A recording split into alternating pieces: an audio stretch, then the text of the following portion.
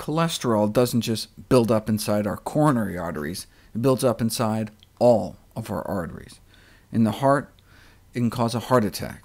In the brain, it can cause a stroke. In our legs, it can cause peripheral vascular disease, and clogs in our pelvic arteries can lead to sexual dysfunction, and not just in men. Hyperlipidemia and sexual function in premenopausal women. Those with high cholesterol reported significantly lower arousal, orgasm, lubrication, and satisfaction.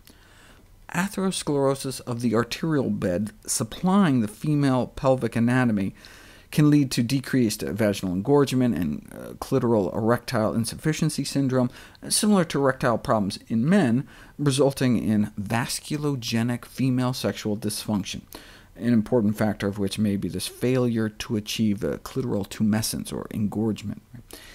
Eating healthier can extend one's life and also one's love life.